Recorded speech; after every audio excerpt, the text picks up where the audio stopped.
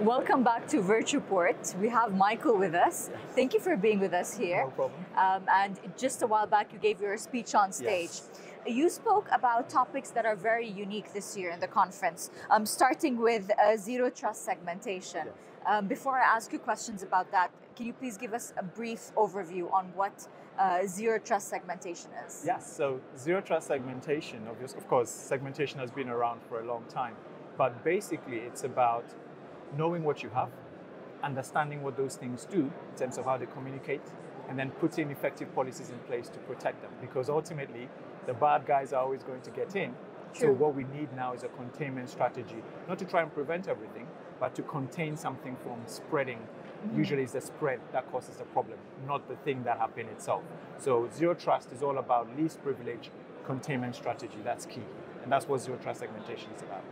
And what do you see the direct effect of this strategy would be on the conference's topic, which is resilience of cybersecurity? Yes, so that's actually key, because part of resilience, cyber resilience, operational resilience, is the ability to recover when something bad happens.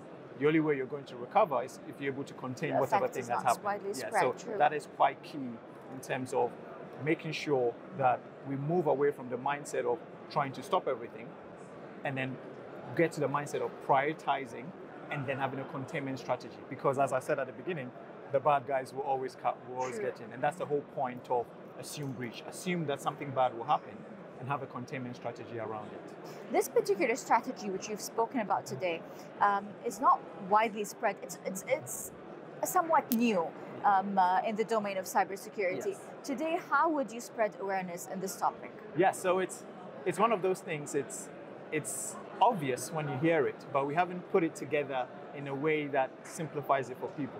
Sure. And that's what we've basically been trying to do for the last 11 years or so. So as I said at the beginning, it's just three key things. Just know what you have.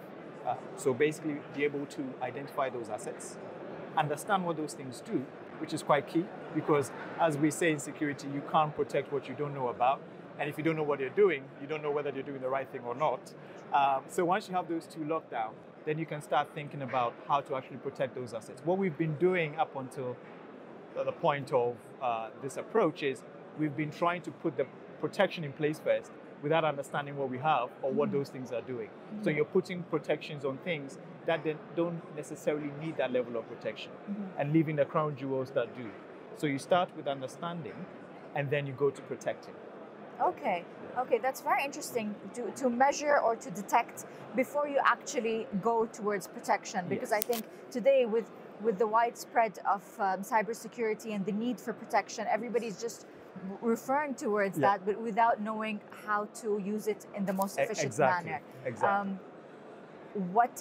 How can a particular organization measure their need or identify what the need actually is? Yes, so this again has to do with a combination of things. So zero trust and zero trust segmentation as a field is not just about a single product or a single person, a single organization.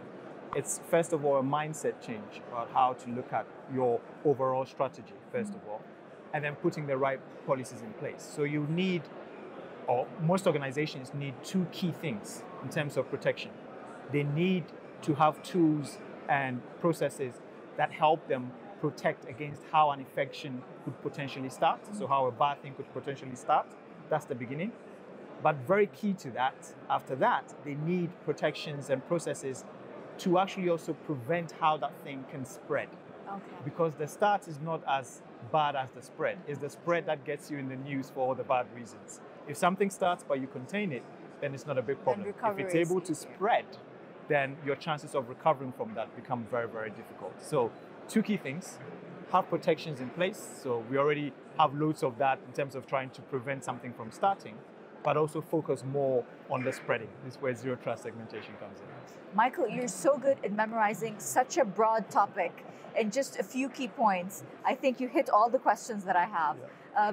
My last question to you is, what would you want the attendees of today's conference to take back from your speech? So my speech basically is obviously good AI going bad. And the fundamentals of it is, with AI, the risks that we had before are going to be amplified. because the bad guys are going to use AI. And it's not necessarily that the AI is bad, but it's good AI, but it can be used for bad. It's like a knife. You can use it for good or bad.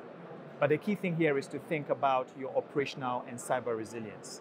Do you, as of today, have something in place or have policies and protections in place so that if something bad happened on your network, you're able to contain it so you don't appear on the news the following day?